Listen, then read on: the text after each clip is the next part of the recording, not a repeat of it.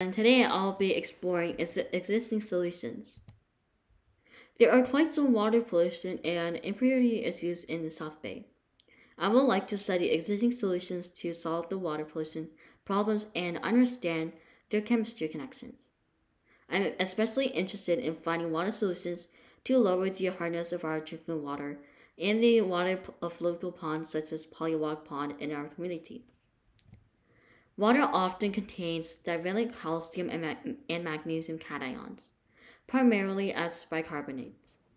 Water that contains 120 ppm or more of calcium and magnesium impurities is considered hard.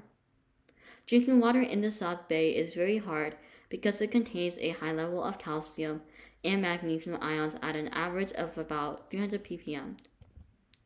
Water softening is a process of removing calcium, magnesium, and certain other metal cations in hard water. People have developed a lot of methods to achieve water softening, including lime softening, ion exchange reactions, nanofiltration, and reverse osmosis membranes. For my study, I will select three existing solutions to support. Listed below are the three methods: the Washington soda method, the lime method, and the ion exchange reactions method. What is the washing soda method? This method is used washing soda to react with the chlorides and sulfates of calcium and magnesium to form respective carbonates for precipitation out of water, with the reaction formula below. The history about this method goes all the way in the past to the time of the ancient Egyptians and Romans. They used to use soda ash from burned plants. Then the chemist Nicholas Leblanc in later years invented an industrial method to produce sodium carbonate. The chemist Ernest Solvay later invented a more sustainable process to produce sodium carbonate. Washing soda is widely used for domestic washing since the 19th century, but has also expanded to industry uses required by government regulations. However, washing soda is caustic, and thus it will irritate our skin and eyes and will corrode fiberglass or aluminum surfaces. What is the lime method? The chemistry of principle of this method is to apply lime to precipitate calcium and magnesium salts out of the water. Dissolved lime increases pH and changes the solubility of carbonates in the water.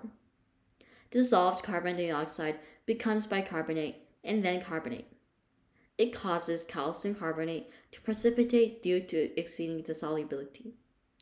Magnesium can be precipitated as magnesium hydroxide too. The history about the lime method was all the way in the past too. Thomas Clark discovered the lime softening of hard water and dubbed it as the Clark process.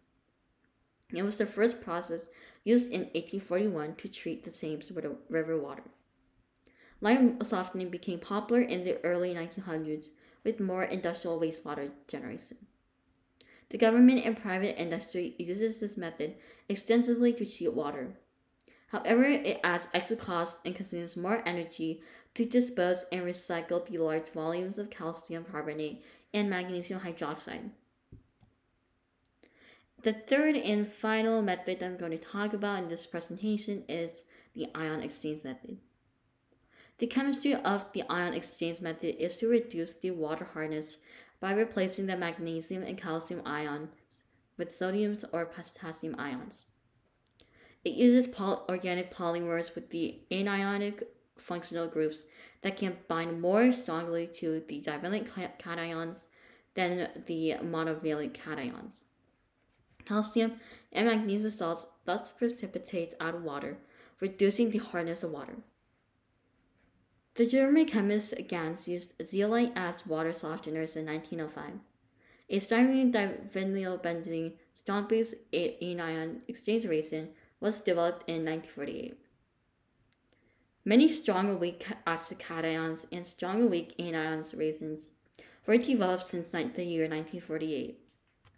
It is widely used in laundry detergents for domestic and industry uses.